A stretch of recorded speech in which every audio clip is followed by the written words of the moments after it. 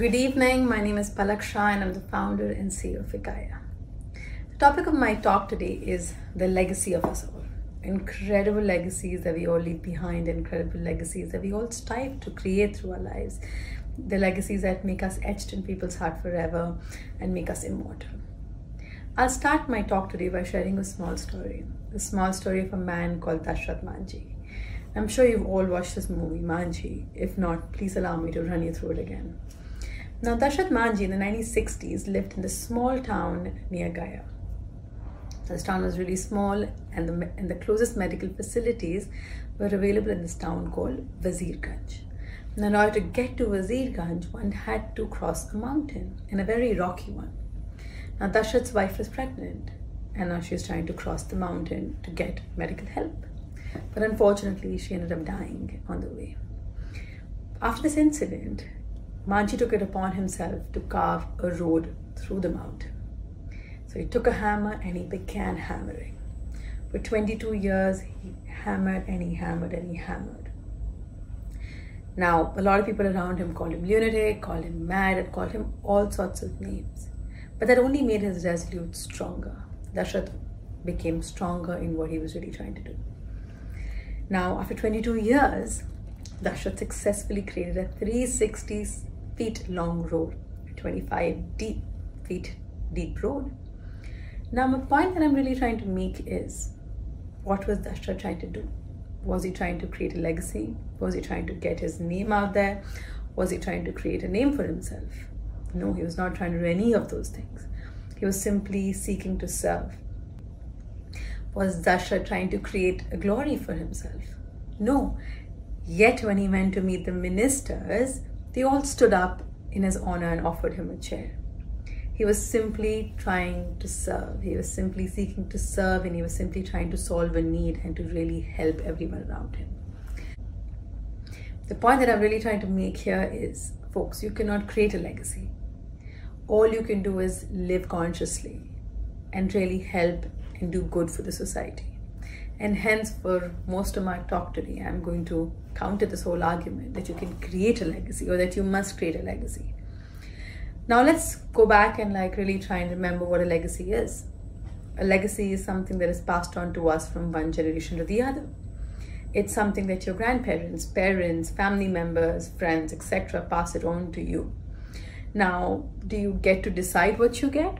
No, you don't. A legacy is defined by the way our parents have lived, by the actions that they've taken, by the responsibilities that they took on, by the decisions that they took, by their achievements, by their failures. So really, is it up to us to create the legacy? No. One simply has to live consciously and do what is best and do what is necessary. Now, I'll share another story with you of two men who were cutting a stone. On being asked upon what they were doing, one of them said that he was cutting a stone. The second one said he was building a temple. Now, 120 years ago, my great-grandfather moved from Patan, Gujarat to Banaras in search of some work. Now, Banarasi textiles were really hot then. Everyone wanted to get a piece of it, and as did he. He started the Banarasi textile business, ran it very successfully for X amount of years, then passed it on to my grandfather, who then passed it on to my dad, who then passed it on to me. Now, what did I get? Did I get the business of textiles? No, I got the business of taking care of 8,000 lives, of taking care of the less fortunate, who in my case were the weavers and were skilled weavers. I also got in legacy fair trade practices, transparency in the way we work, family-like relations with generations of weavers, know-how, skills, and most importantly, I got the promise of taking care of all these lives and to not let this trade die.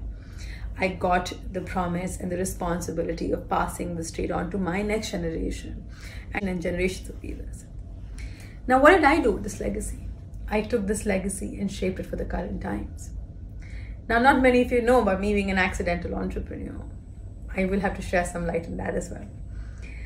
So it was never a part of my plan to join the family business. I was studying business management in London and I wanted to join one of the big fours, join the corporates, and if lucky, start life there. But as luck would have it, I had returned back to India in search of a job, and I was spending time with my family. Now, the seed of Ekaya had already been sown because my family wanted to anyway expand their business into retail. So just thought they always wanted to anyway do it.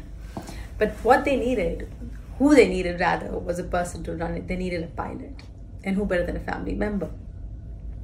Now I got this legacy of this family business. I got this 120-year-old, very successful wholesale manufacturing business. I got all the weavers who came along with it. I got all the responsibility, the morals, the achievement, the failures, everything I got with it. Now, one thing is to get it all. The other thing is to manage it. And the other thing is when you don't want it all, what do? Now, of course, I took on the challenge. I took on the challenge of working with my family business because I really wanted to. 120 years ago, my great-grandfather moved from Patan, Gujarat to Banaras in search of some work.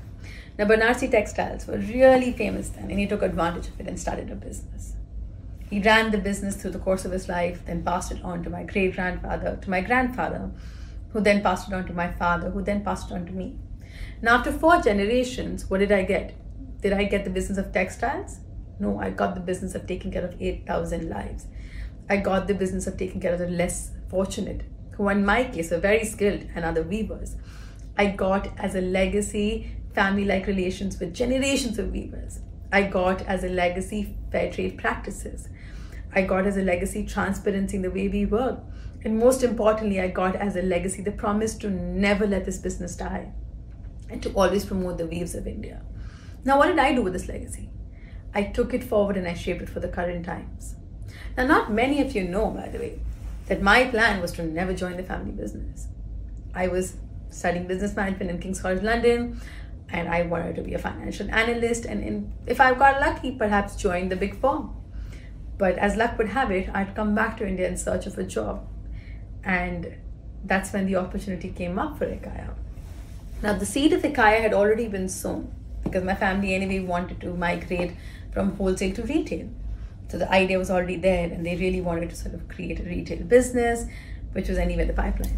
Anyway, now when I came back, they needed someone to run this business. And who better than a family member? So I ran. So I told, my dad offered me, and I was like, sure, why not? I'll give it a try. Now this business student who was good in maths and accounts, but did not know anything about textiles, was asked to run a textile business. And that 220-year-old textile business with all the reputation that preceded it. Fine, I joined the family business. Now, you know, when you're working with someone who's really, really strong, someone like my father, and someone who's achieved it all, someone who already knows the formulas to success, someone who already has seen success, and someone knows that X plus Y leads to this result. Now comes this young girl who wants to challenge everything, who wants to change the way textiles are sold in India, who wants to change the way they're communicated, who wants to change everything about it. Now it's a shocker for them. Now you might get a legacy, but to maintain that legacy and to run it and to grow it is a whole different task altogether. Now I started working with my father, I started working with his brothers and my grandfather. Now while they were being very supportive because I was their daughter after all, I faced a huge number of challenges because now I was trying to shake up how things were done for 120 years. I was really trying to shake how this whole textile industry ran, right? So now starting from small challenges like, being this 21-year-old trying to sell Indian textiles in an international market. I wanted to do a show in Singapore, but everyone around my family said no for it because, again, Banarsi textiles were never sold in Singapore. No wholesaler ever dared to take Indian textiles outside because they thought they will never sell. But I wanted to do so. It was my dream. It's still my dream to put Indian textiles on the international map. I remember going there with a suitcase of 70 saris, and everyone around my family was like, no, you shouldn't do it. It's a wrong decision. I came back with one. But my point that I'm really trying to make is that being handed over a legacy is not the end of the game. It might sound all rosy and it might sound also fantastic that you've been handed over a legacy, but the real challenge comes when you're in their shoes. Because right now I was not the boss's daughter who was handed everything on a platter. I was the boss's daughter who had to prove to be as smart, as agile, as sharp, as hardworking as a boss, which made things a lot harder. I had to work 10 times extra, especially because I didn't know anything about this business. I had to work a lot more harder. I had to pull all-nighters. I had to know everything about it before I even recommended it to anyone else. I was also working with a team who was 8 years older than me, who has 8 years of more experience. But yes, I might have a vision, but they had that experience. And now how did that go about? I was also one of the first women in this industry to be working. Now, with so many challenges, I stuck to my resolute because I wanted to take Indian textiles to a whole different place. I wanted to showcase Indian textiles in a whole different light. I wanted to create Indian textiles as the new luxury of the country. I wanted to change the way they were perceived. I wanted to make Indian textiles the Louis Vuitton of the country because, now let's face it, Louis Vuitton, Hermes, Chanel, they're all banking on the artisans of their country. Why can't we as India bank on our artisans of our country? But anyway, we'll go back to legacy. The point I'm really trying to make is that legacy, yes, as beautiful as it sounds and as fantastic as it is, it needs to be maintained. It needs to sort of be taken care of. And there's a lot of hard work around it. But my goal was that I was not trying to create a legacy. I'm still not trying to create a legacy. I'm simply sticking to my vision. I'm sticking to what is necessary and what is the greater good of what I'm really trying to create. Now, the legacy that I will leave behind whenever I move on will be of a person who tried to challenge the textile industry, will be of someone who was trying to save lives, who was trying to save the weaves of India, who was trying to change the relationships of the weavers with themselves, who was trying to give them back dignity, who was trying to move weavers from being simply weavers to being engineers, because let's face it, they are engineers of our textiles. I'm going to leave behind a legacy, hopefully, of someone who never shied away from taking challenges and who never shied away from putting Indian textiles on the global luxury map. Because why not? The goal that I'm trying to make is that you should not work on creating a legacy. You should work on doing what is right.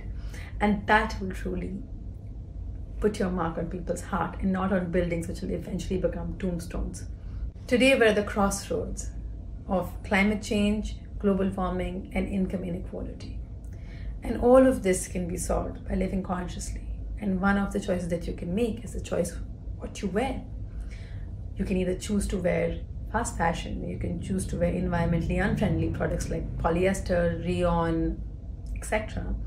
Or you can choose environmentally friendly products that not only support the environment but also empower the people making it. Millions of years ago, India was a mecca of textiles. To the extent we had a huge legacy of textiles, to the extent that Rome had banned the import of Indian textiles because Rome was using up all their gold to buy Indian textiles. That was the glory that we lived in. Fast forward to British Empire, where all our legacy vanished because our Indian textile industry started giving competition to the Manchester textile industry, because of which they started cutting the thumbs of all the weavers. We're now back again, where the demand is increasing. We're getting back to the same glory that we had during that time. And we have the power in our hand to really recreate that legacy. So my question is, what choices are you making? What legacy are you building? I'm building the legacy of bringing our textile legacy back to its glory that it was millions of years ago, thousands of years ago. And that's the legacy that I'm building. What legacy are you building?